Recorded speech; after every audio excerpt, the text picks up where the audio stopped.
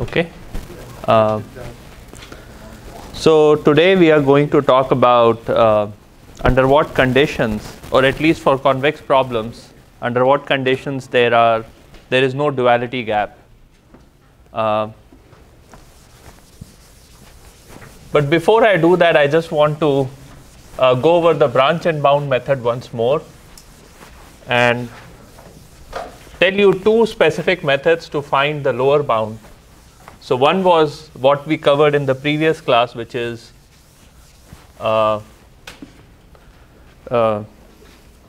using the dual program, which is a convex program. But there are other methods also to compute a lower bound to a optimal value of a function. So let's say you have a bunch of points and you have a linear function that you want to minimize over this bunch of points. How can you find a lower bound to the optimal cost for this particular problem? What would be a way to get a lower bound? So of course, using dual is one way, but dual is of course problematic because you have to solve an optimization problem which is slightly more complicated. So is there a way to get this lower bound on this optimization problem? So again, my problem is I want to minimize fx such that x is in capital X, gx is less than equal to 0, and the problem is that x is discrete set. And I want to find a lower bound to the optimal value, some lower bound. So one easy idea is that I draw a convex set so that all the points are within the convex set itself. Okay, and I try to minimize the function over that convex set. So your f star would become min of fx such that gx less than equal to 0 and x is in some set x tilde which contains the convex combination of the points in X. Okay, so that's one way to get a lower bound, which may be somewhat simpler. So let me give you an example. If your X was 0, 1 raised to n, I can define my x tilde as 0, 1 raised to n.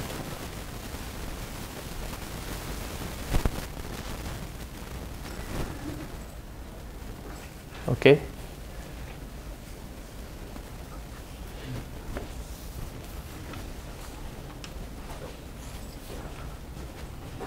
Okay, so this is one way, by expanding the set. The other way could be that you have a non-convex function that looks like this over a convex set, and the other way to get a lower bound is to draw a convex function which is strictly below the original objective function and solve for the minimum of this particular convex function. That gives you a lower bound to the optimal value of the original optimization problem.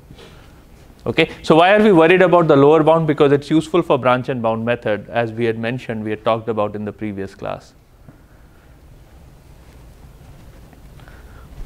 So we have identified three methods for branch and bound. One is three methods for bounding, getting a lower bound to the optimal value. One is to expand the set itself. The other is to change the function that you started with. And the third one is to use the dual program and compute the optimal value or some approximately optimal value of the dual program to get a lower bound on the optimal value of a function over some set. And once you do that, then you can apply the branch and bound method start with some set x, split it into x1 and x2, and check if a lower bound on set 1, so you have to get a lower bound and you have to get an upper bound, you have to get a lower bound and you have to get a upper bound, and then you have to discard xi if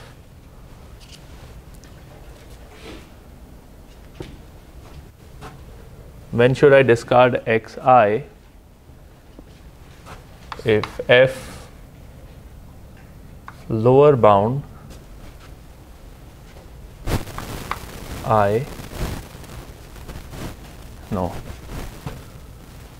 yeah f lower bound I is greater than f upper bound j.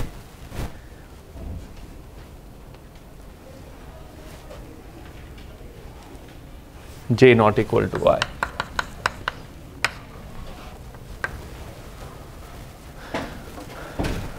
Okay, this is the underlying branch and bound technique. It can take many steps before you are able to figure out what's the right splitting between x1 and x2 is. So therefore, the runtime of this algorithm is not really very good theoretically, but in practice it works very well. So theoretically, whenever you are talking about the complexity of an algorithm, you always talk about the worst case complexity, but in practice you never attain that worst case instance of the problem. So therefore, in practice some of these algorithms work very well. Okay. Any questions so far? Yes. We are basically dividing x into two sets. Yes. We divided it into the sets and then Correct. Yeah. But two is common. Why would you divide it into three parts? So the assumption I'm making is that finding the lower bound and upper bound on smaller sets would be faster than I see. divided into multiple. Right. Yeah. Yeah, and how will you discard two sets? I mean, then you have to discard two sets out of three sets. I mean, maybe you can come up with a variant of branch and bound, but the question is whether it will strictly run better than this algorithm or not. Maybe it will. For some problems, maybe it will not. I don't know. Okay. Yes.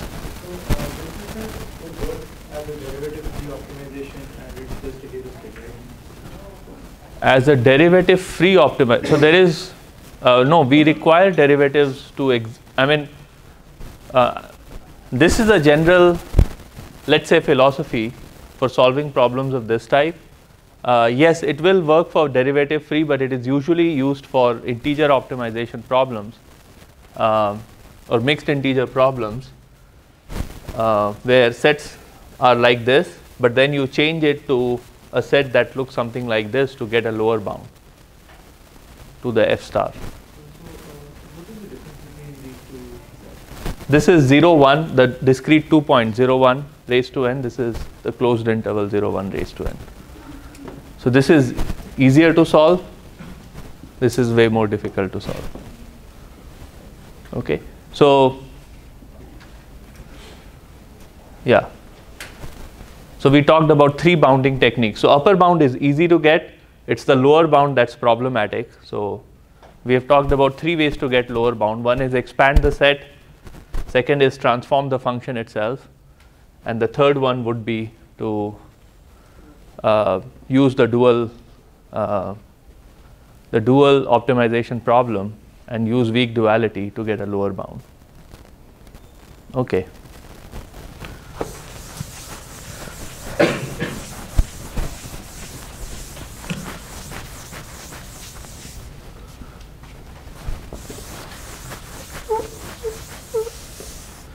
So today our goal is to show strong duality result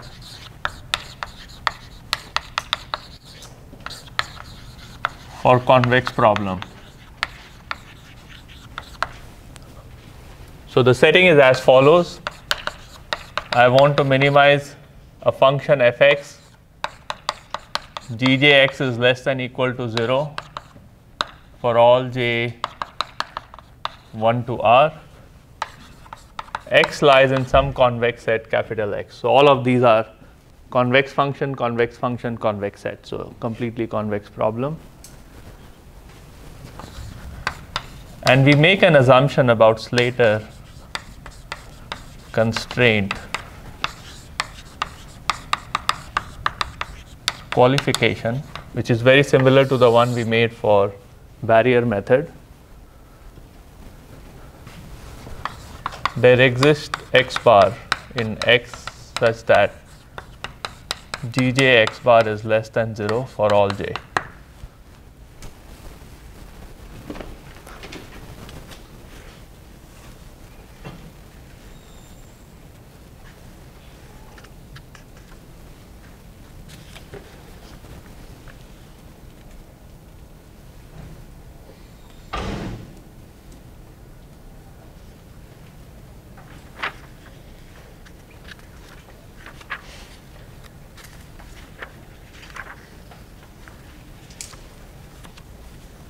Okay. Now we need to show the theorem is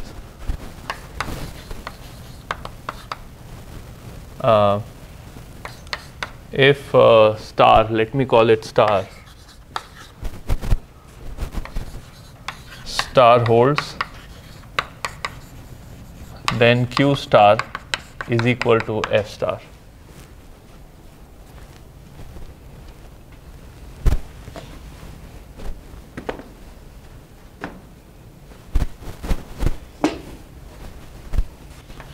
And there exists mu star greater than equal to 0.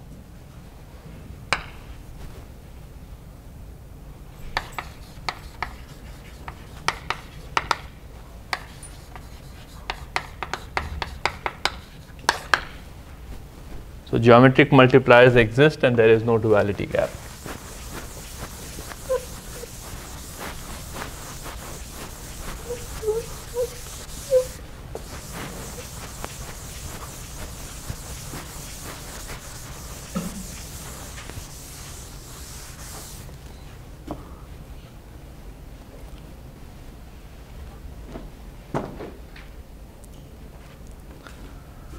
Okay. So what should be the picture? The picture is as follows. I have a gx on x-axis, fx on y-axis, and I have a set that looks something like this. And I want to show for this particular set S that I can draw a line, a hyperplane with normal mu star 1 so that the entire set S is in the positive half space. That's all I need to show. And the y-intercept is f star, the optimal value of the function. And throughout the discussion for geometric multiplier, we have assumed that f star exists and is finite. Okay. So we are not talking about ill-posed problem. Okay, so this is what we need to prove. How should we go about it? Let's observe one thing that happens for a convex problem. The set S need not be convex. Okay. So we can't really use the idea of supporting hyperplane to we can't use the idea of supporting hyperplane at this particular point to keep S on one of the sides because it's not a convex set. You can only use supporting hyperplane if you have a convex set. So somehow we need to transform this set S in such a manner that it's a convex set and the supporting hyperplane for the convex set is also a supporting hyperplane for this set S itself. Okay. Again, I want to repeat what I'm saying. This S is non-convex, so I can't use supporting hyperplane theorem. So what I want to do is draw another set A. So this is my set A. So this A contains the set S itself, and the supporting hyperplane for A is also a supporting hyperplane for the set S. What is the set A? I'm going to define A as the set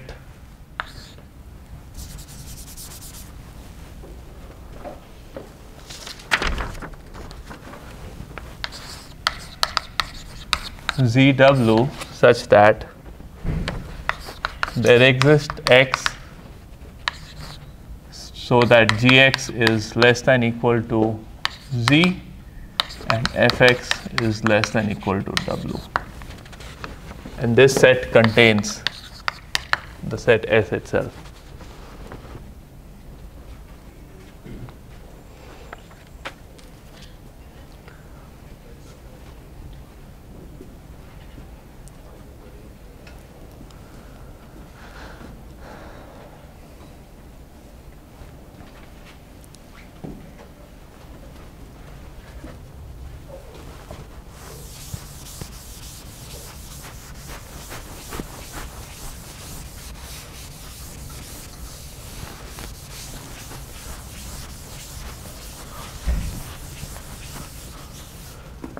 Okay, a new picture.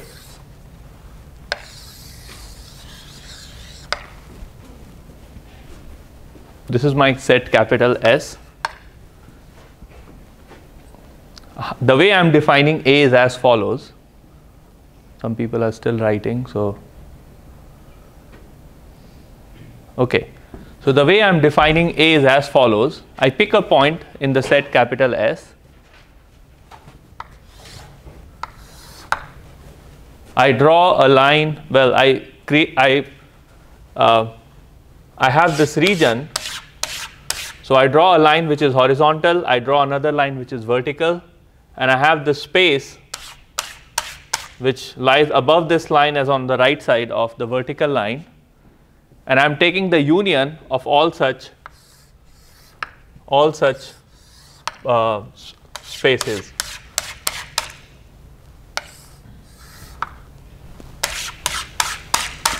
And that's my set A itself, the set A. So I pick the point of Z comma W such that there is an X such that Gx is less than equal to Z and Fx is less than equal to W. So if I pick a point here, then there is a point G of X, F of X such that, so this is my Z and W.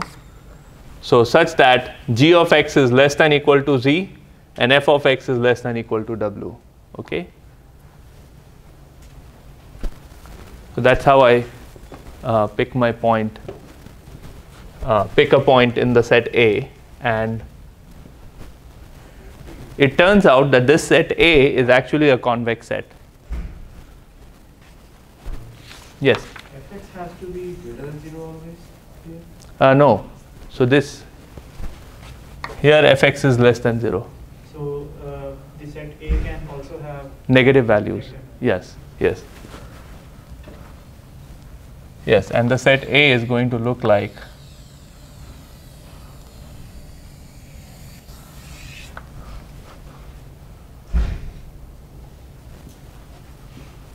okay, so the set S is moving upward, but the set A contains the entire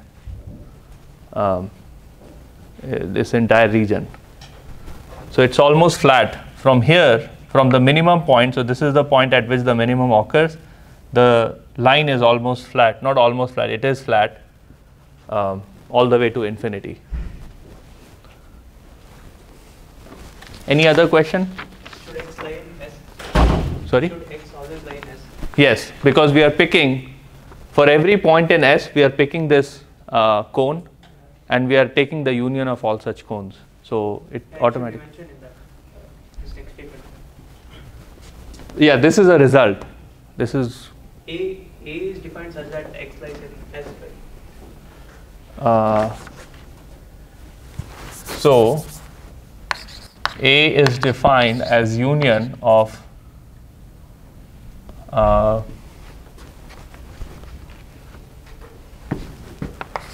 Z comma W. I don't want to use Z comma W. Let me use Gx comma Fx of Z comma W, or I'm trying to think how should I write. It's union of these cones, so I need to call these cones something. Let me call this C of Gx Fx. So it definitely includes S. So by definition, S is a subset of the set A. Okay. Now there are a series of results that we need to prove in order to show that there is no duality gap and there exist geometric multipliers. So let me write that series of steps. So the first is A is convex. This is an exam question. The second is 0 F star lies in A.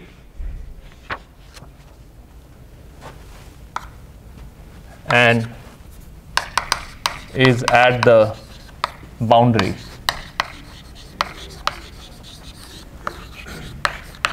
Boundary of A. So where is 0 F star? So this is where you have Fx star, Gx star comma Fx star, that's this point, and this point is 0 comma F star.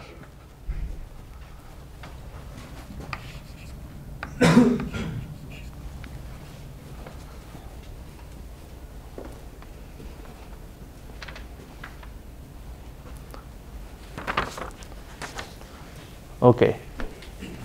So A is convex is very easy to prove, so I'm not going to prove that part. 0 F star is at the is within A and is at the boundary of A. That part is actually easy to prove. So let's zoom in at this particular point.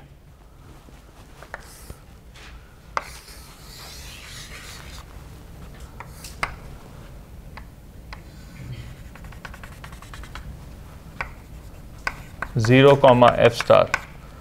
So if 0 comma F star was not at the boundary, then it means 0 comma F star minus epsilon is also within A. Would also be in A.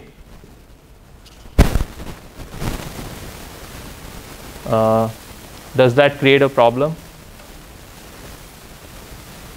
Why would it create a problem? So first of all, let's see why 0 comma F star would be in A. So Gx is less than equal to 0 and Fx is less than equal to F star, right? So certainly there will be one point X, because that's at that particular point you have the optimal solution. So definitely Gx star would be less than equal to 0 and Fx star would be less than equal to F star. It will actually be equal to F star. So definitely 0 comma F star would be in A. But why would 0 comma F star minus epsilon not be in A? Why should this point not be in A? Then you can find a better option. Yeah. Because if in S, like if it's minimum point Yes. on the axis, Yes. then it has to be a horizontal Right. plane. Right. But how would you show it? How would you argue it mathematically?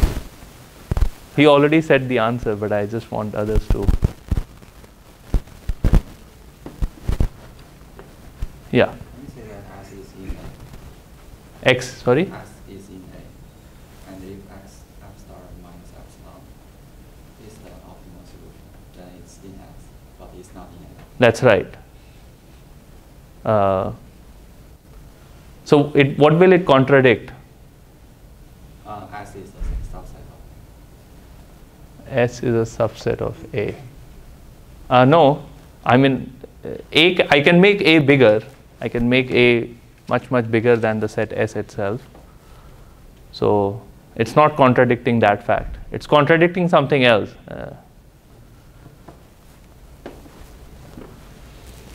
Okay, so let's think about what it is contradicting. So I know that 0 comma gx star is less than equal to 0, fx star is less than equal to f star, implies 0 comma f star lies in A. So fx star is actually equal to f star. So 0 comma f star lies in A. Now if I have a point, if let's say 0 comma f star minus epsilon lies in A, then this implies that there exists gx bar which is less than equal to 0 and fx bar which is less than equal to f star minus epsilon.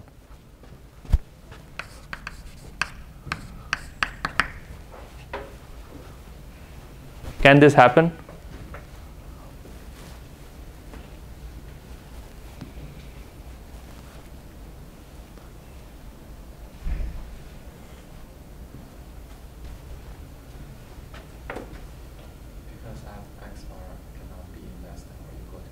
The optimal solution, yeah. So fx bar cannot be less than the optimal value of the original optimization problem. This is f star. So f star is the minimum. So you can't have another point that is feasible and satisfies and has a value which is strictly less than the optimal value of the function. So it contradicts optimality.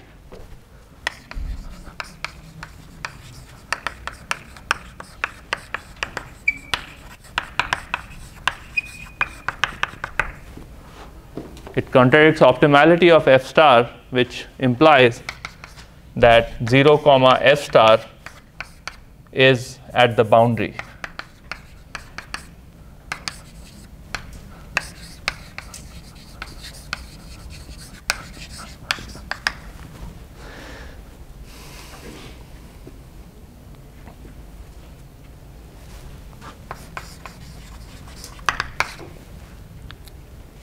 Okay.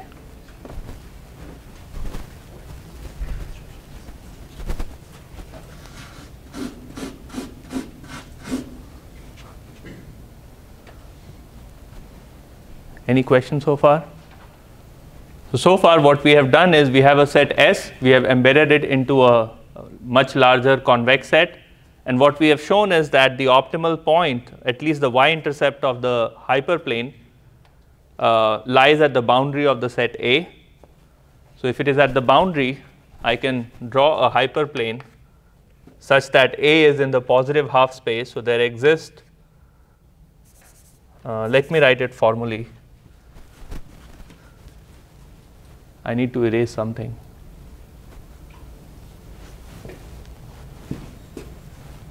No, I don't want to erase this.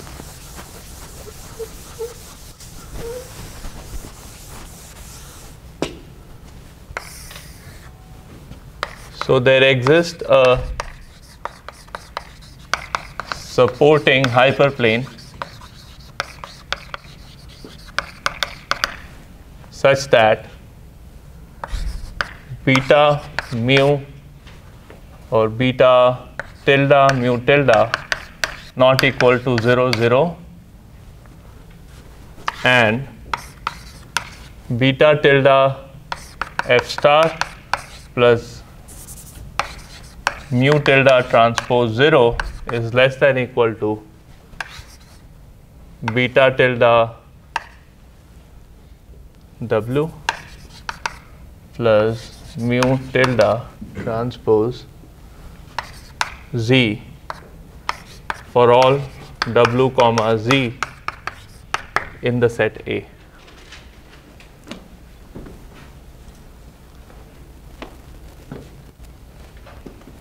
This is part 3.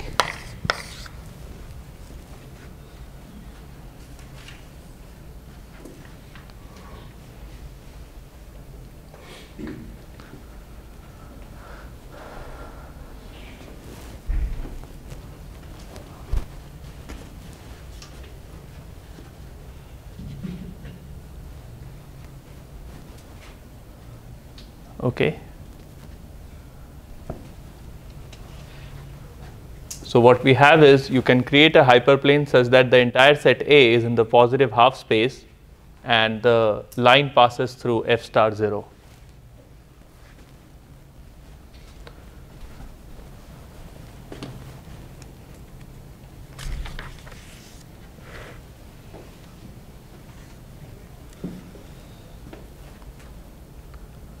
Okay.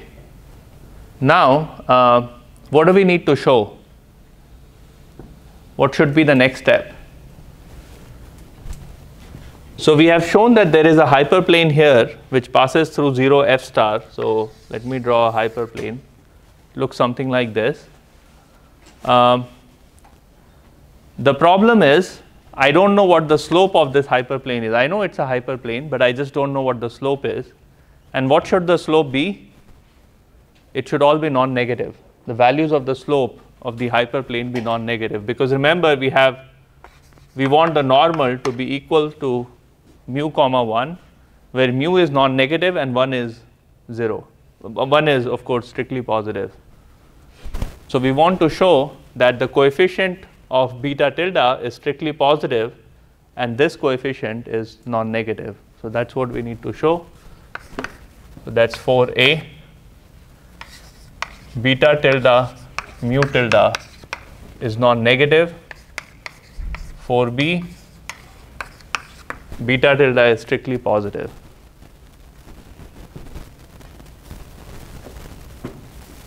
Okay, so let's argue that these two statements.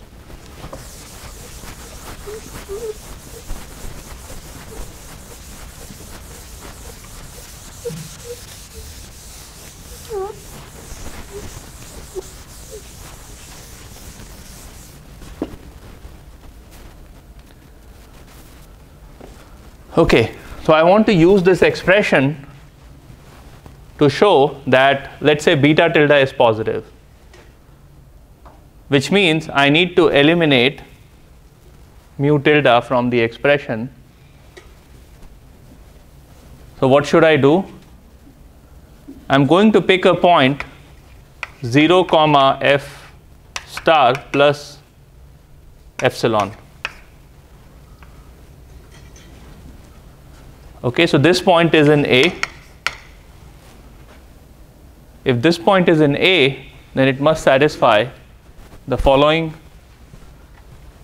condition. So 0 comma f star plus epsilon is in A. This implies that beta tilde f star is less than equal to beta tilde f star plus epsilon plus 0.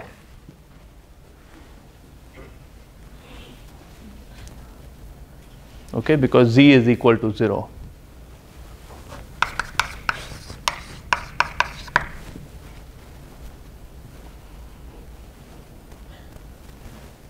Okay, epsilon is a positive number, so this implies that beta tilde must necessarily be non-negative. Now epsilon ei comma f star is in A. This implies that, or epsilon ej. So this implies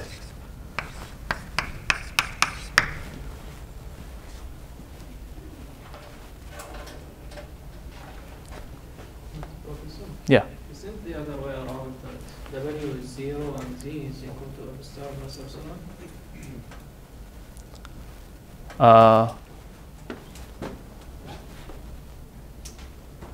Sorry, so I picked W. Oh, this should be ZW. Okay. So Z comes first and W comes second. Okay. So z is the x coordinate and w is the y coordinate. Yeah. Okay. So I pick this point which is in A. So this must satisfy this inequality. So this implies beta tilde is greater than 0. Then I pick a unit vector in jth direction multiplied by epsilon. And then the second component remains f star. And I can go through the same argument to show that mu j tilde is going to be strictly non-negative. So that proves part 4a. 4b, I need to prove that beta tilde is strictly positive.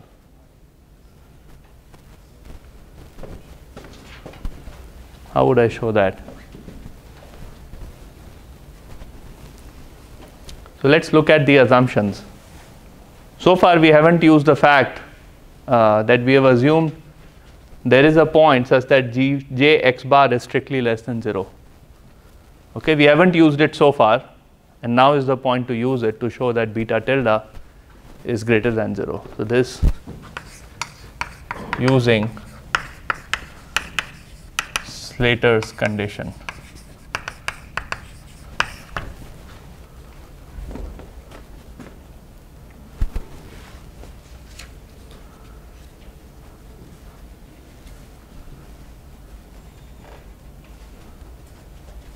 Okay.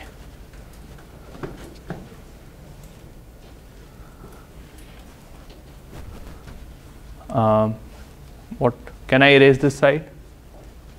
Okay.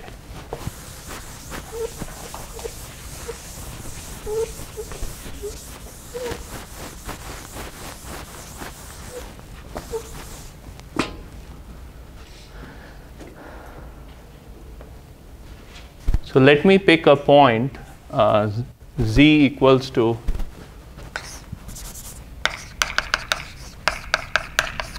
gx bar. So this is strictly negative, and w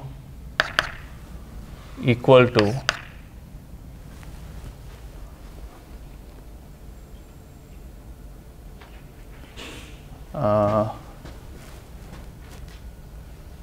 should I pick f star or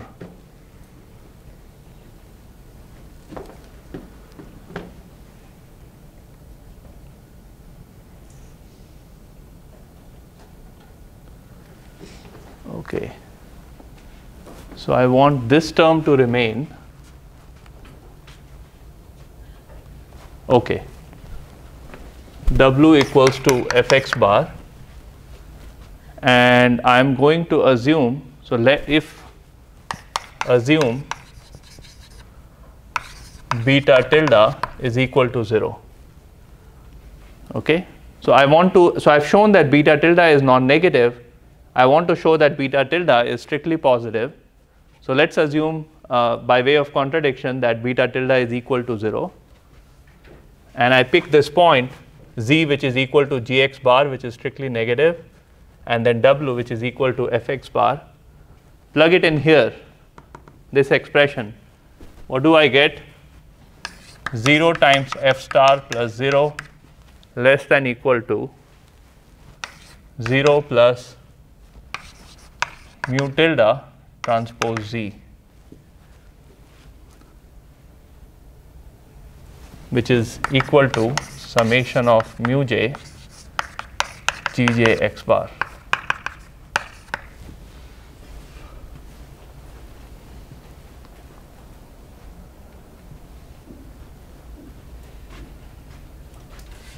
Okay, I'm just using this expression here.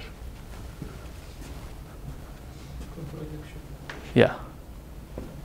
Why is there a contradiction? Because the mu is non-negative and g is negative. Yes. Okay. So what's the contradiction here? So he's saying, Mubarak is saying, this is non-negative, this is greater than equal to 0 because we have proved it in part 4a, and this is strictly negative because we have made that assumption right here.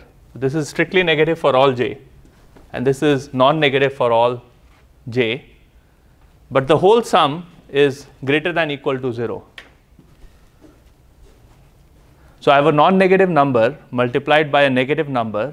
I sum it all up, and this sum is greater than or equal to 0. When can that happen?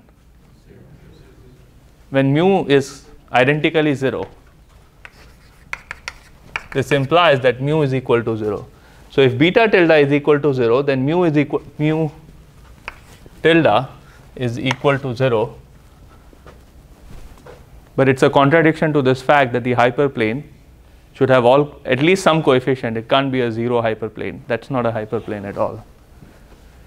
So contradicts 3.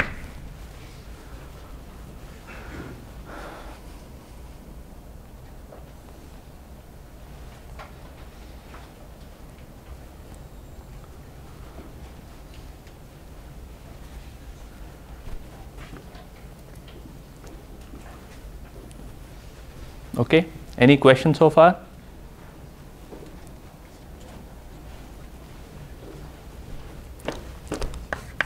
Now 5, I am going to define mu star as mu tilde over beta tilde, and then of course beta star will be equal to 1, and the normal to hyperplane is mu star comma 1. Mu star is non-negative because mu tilde is non-negative and beta tilde is strictly positive. So mu star is non-negative. So that's my geometric multiplier, and there is no duality gap.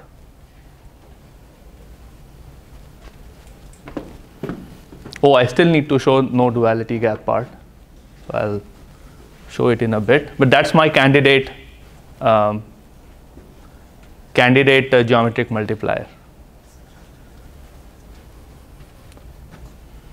Yes.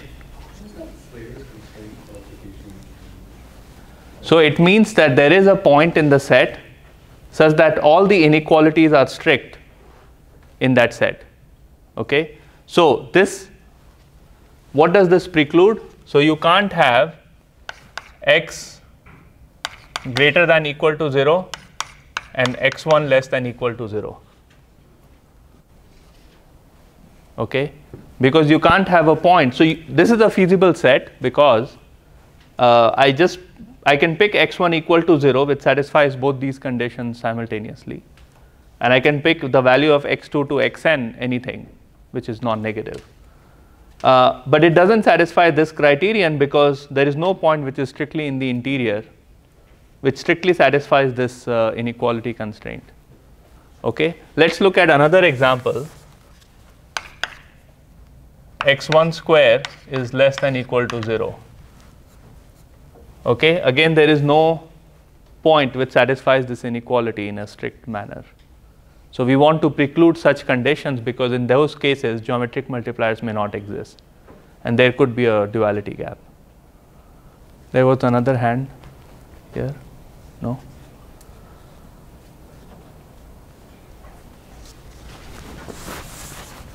In this figure, it means that S must contain a point in this region, in the strictly negative region. You can't have a set S which just touches the y-axis and then be on this side. It has to have some points on this side. Okay. So I still have to prove this part, which is Q star is equal to F star. So let's prove that.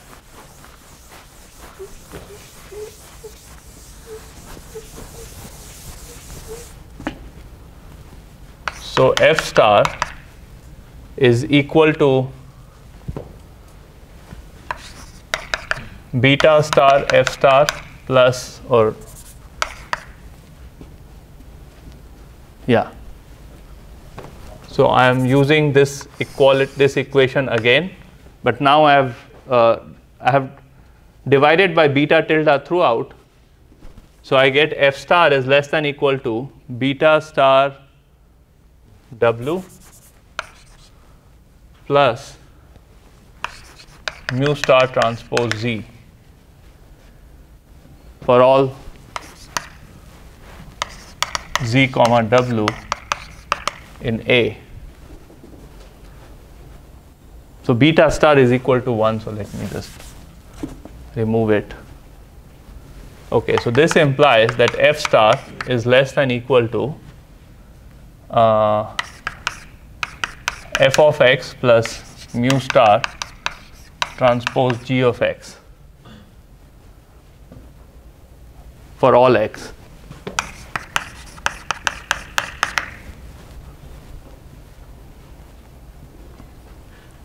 Because I can pick w to be equal to fx, I can pick z to be equal to gx, and I get this expression.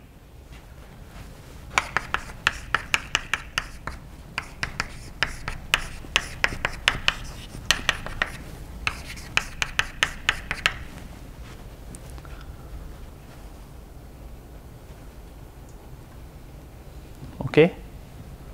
So now I have a constant which is less than equal to a function, so it must be less than equal to the infimum of that function over the set. What is this equal to?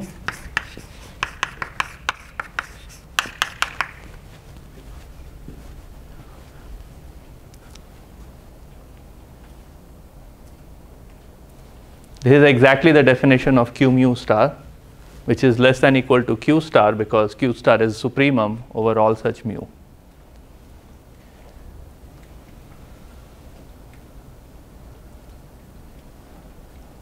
Okay, so this is the way to show that there is no duality gap. So from weak duality theorem, we knew that q star is less than equal to f star, and this is a strong duality theorem which says that f star is less than equal to q star, which implies that f star must be equal to q star, which must be equal to q mu star. So there is equality throughout this expression, and that would imply that mu star, the one that we found here, is actually a geometric multiplier.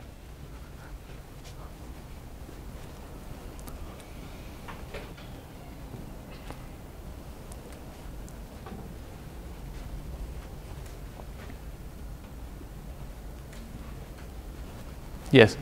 How does the last argument came that this one? equality is? Yeah. So from weak duality, we knew that q star is less than equal to f star. This is the weak duality theorem. Here we have proved that f star is less than equal to q star. So it must be true that f star is actually equal to q star. That's the only way inequality would work in both directions. So if f star is equal to q star, then this is, you have equality here and you have equality here. And if you have equality here, then it means that q mu star is actually the supremum of the dual function over the set D. And so mu star is a geometric multiplier.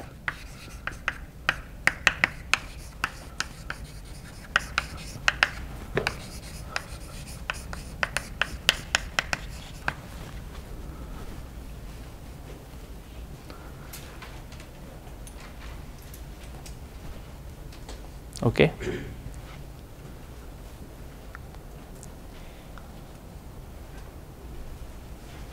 This is just one of many strong duality theorems in the book.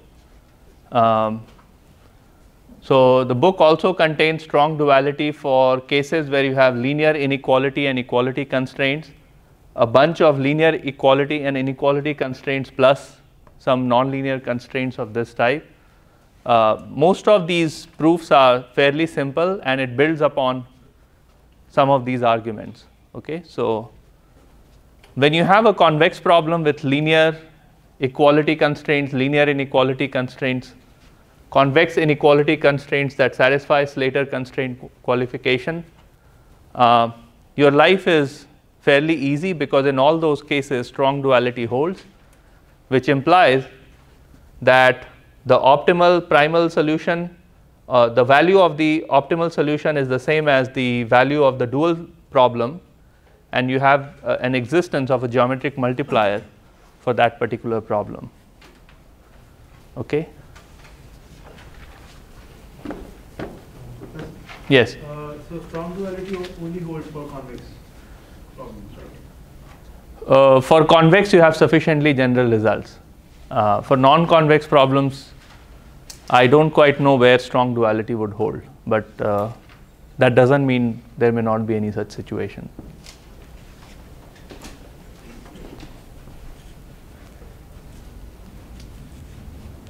Any other question?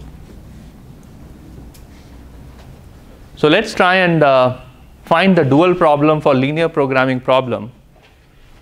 So what does the dual program for linear programming looks like? And from one of these strong duality results, we kind of know that for linear programs, there is strong duality.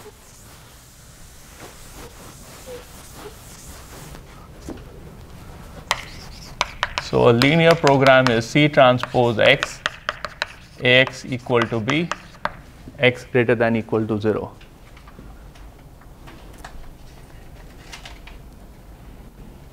Okay. This is X in Rn. So I'm going to define the set capital X as X greater than equal to 0.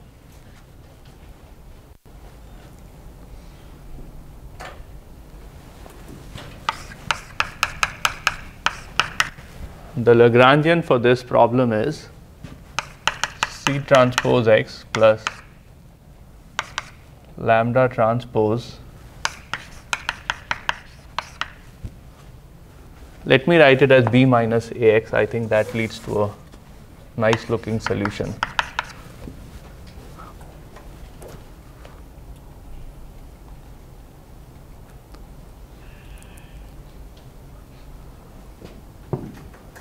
Okay. So this is C minus A transpose lambda transpose X plus lambda transpose B.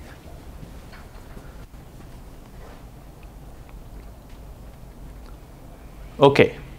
So now we have the Lagrangian as a function of X and lambda. What is Q lambda?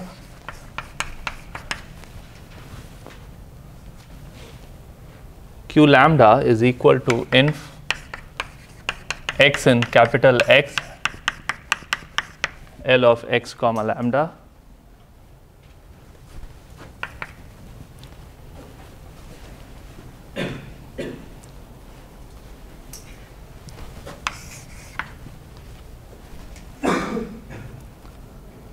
Okay, I want to take the inf of this affine function.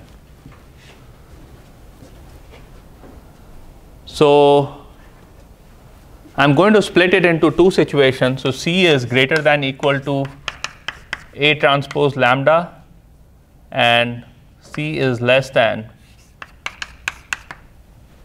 or Ci is less than A transpose lambda I.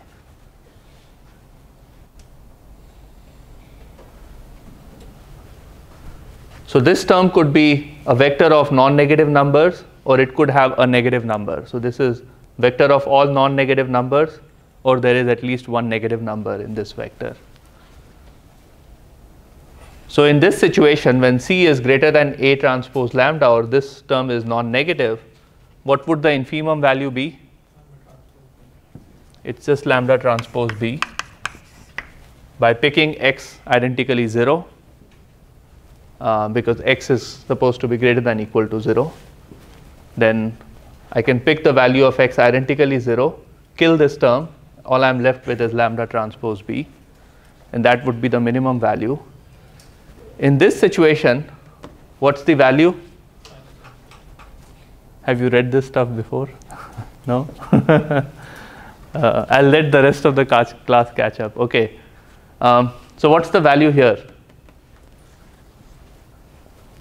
So there is one term in this vector which is negative. Okay, just one term. I can pick x equal to positive infinity for that particular term, and then this term would become minus infinity plus some constant. So that's minus infinity.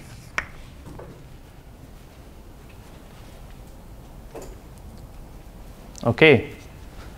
Now remember that my set D was such that lambda such that q of lambda is greater than minus infinity. So which is same as saying that C is greater than equal to A transpose lambda.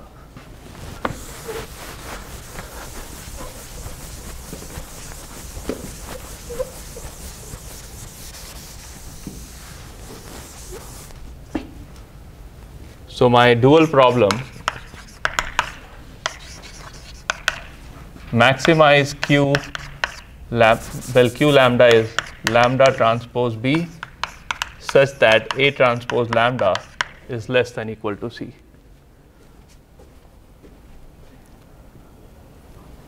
Okay, that's the dual problem. Lambda could be in R M.